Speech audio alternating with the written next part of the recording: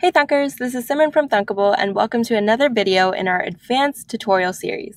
In this tutorial, we'll be learning how to use both the Web API component and the text-to-speech component. The Web API part of this tutorial is relatively simple, but you can find more detailed and advanced Web API examples in some of our other Web API videos. I encourage you to check those out so that way you can try to see what you can build with different databases. So let's go over the two main components that we're going to be using. The Web API component. So first of all, API stands for Application Programming Interface, and the Web API is just another type of API that allows you to receive data from the internet that can be from a public or private data source. So you can think of it as going to a restaurant. Once you're there, you'll get a menu card and you can choose an item from the menu. And a little while later, you'll be served that food. That's exactly what using a Web API is like. You have a database full of information, and you can go through that information and pick the parts that you want. Now, the text-to-speech component simply takes in some text as input, and it reads it out loud to you. So let's take a look at how this app works. So when you open up the app, you'll see this Get Advice button. And once you click on it, advice should be read back to you. So let's try it out. The quieter you become, the more you can hear. And that's pretty much it. And every time you click the button, you'll get a different piece of advice. All that we did was connect to the advice database, and what they do is that they give us some advice in text format. We take that advice that's in text and we pass it to the text-to-speech component, which then reads it out loud. So let's start making this app. We're going to start by designing and filling in some of the components that we need for our screen. So this app just has one screen, and when the user clicks on the Get Advice button, they'll start hearing the advice being read back to them. So let's start building screen 1. The first thing that we want to do is rename the screen to be the Get Advice screen. And this is just so we know what the screen does. Now let's add in the components that we'll need. So we'll add in a column. And in that column, we want to add in a button. We'll change the name of the button to be the Get Advice button. And again, this is just so that we know what this button does. And we'll change the text of it to be Get Advice. And remember, you can design this app however you want. You can change it to different colors, you can add in different pictures for the background, just to customize it a little bit. So that's pretty much it for design, but we need to add in two more very important components, and that is the Web API component. And remember, this just allows your app to talk to a data source. And the next thing we want to add is the text-to-speech component. This just takes in some text and it reads it out loud. Great, so now we can start programming this app. So let's go to the blocks for that. The first thing that we want to do is set up a block where we can store the advice that we get from the database in. And we can do this using variables. Variables are just placeholders that can store some information in them until you need to use it. So we'll start by going to the variables drawer and taking this initialize app variable name2 block. And we'll just name this advice because we're going to be storing the advice text in here. Now we'll leave this block to be for now and we'll come back to it later.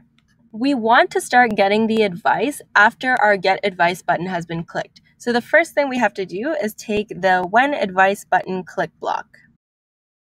Now we want to start programming the Web API component, which is going to allow us to get in contact with the advice database and get information from them. So the first block that you'll need is the From Web API Set URL to block.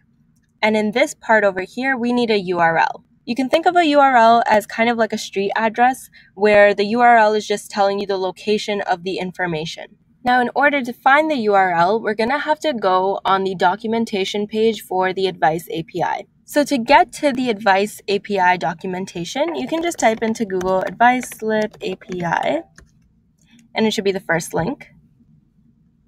And you can see on their website that they tell you that this is the URL they want you to use. So we're going to copy this URL and we're going to paste it in the text part of the set URL block. Now we're ready to start receiving data from the advice database. So how we set ourselves up for this is we go to the Web API drawer and we get this in Web API call Get block. Now this block is made up of response, status, and error, but we really only need to worry about the response part of this because that is where all the advice and the information coming from the advice database is going to be stored in. So we're back here on the Advice Slip documentation page, and we're just going to take a quick look at what the information that they're returning to us looks like. So you can see here that they say that it returns a random advice slip as a slip object. So we're going to click on this, and it tells you what a slip object means. So they're going to give us a unique ID for the advice slip, which we don't really need to worry too much about, but we really need to worry about getting this advice part back. So that's what we're going to be taking out of the response that they give us. What we want to do is store the response or the advice that the database gives back to us into our advice variable. So what we're going to do is we're going to get the setAppAdvice2 block, and we're going to add that here. Now we're going to go into the object drawer, and we're going to get this getPropertyNameOfObject block. And here we're going to type in advice because that is what we want from the code. Now we're going to take another one of these blocks, the getPropertyNameOfObject, and here we're going to type in slip. The reason that we typed in slip is because our documentation told us that we're getting a slip object back, which contains an advice portion. And now we're going to take a getObjectFromJSON block and connect the response block to it. Now, I know that was a lot, but let me go over why we're doing this. Basically, the information that's coming from the database is in JSON format. JSON just stands for JavaScript Object Notation. And in order to be able to use that information in our app, we need to convert it into a format called object format. Object format is the format that our app can understand. So what this combination of blocks is doing is that it's saying, take the response that we get from the website and go to the slip object of it. And in that slip object, you'll find advice and put that into our advice variable. This whole process of converting from one data format to another is called parsing data in computer science. So again, just to make it super clear, let's look at the documentation again. They told us that we're going to be getting the information back in a slip object, which has smaller categories in it like slip ID and advice. The only thing that we want from them is advice. So that's why we put our property name as advice and slip. Great, so at this point, we should have the advice text in our app advice variable. Now, all we have to do is pass that app advice variable into our text-to-speech component so that way it can read it out loud. So to set up the text-to-speech, we're going to go into the text-to-speech drawer, and we'll get this from text to set default language block. And you can set it to any language that you like. Let's just set it to English.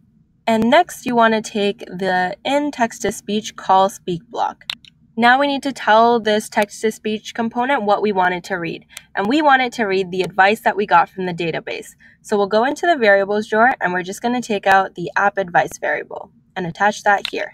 So this block over here is just telling the app that we want it to read the advice that we got from the database. And that's everything that you needed for this app. So let's quickly live test it to make sure it's working the way we want it to. Alright, so we have this Get Advice button, and all we have to do is click on it and we'll hear some advice. So let's try that out. Identify sources of happiness. And remember, you can just add different colors, add different backgrounds, whatever you want to personalize your app a little bit. Awesome, so you now know how to use two components together, the Web API component and the text-to-speech component. Again, if you want to see more detailed examples of web APIs, you can look at the different tutorials in the Web API series. And we'll also include a link in the description box about a list of web APIs that you can go through and see what you can build with different companies' databases. So we'll be creating more API tutorials as well as more advanced feature tutorials for you, and we look forward to seeing what you build. So thanks for thunking.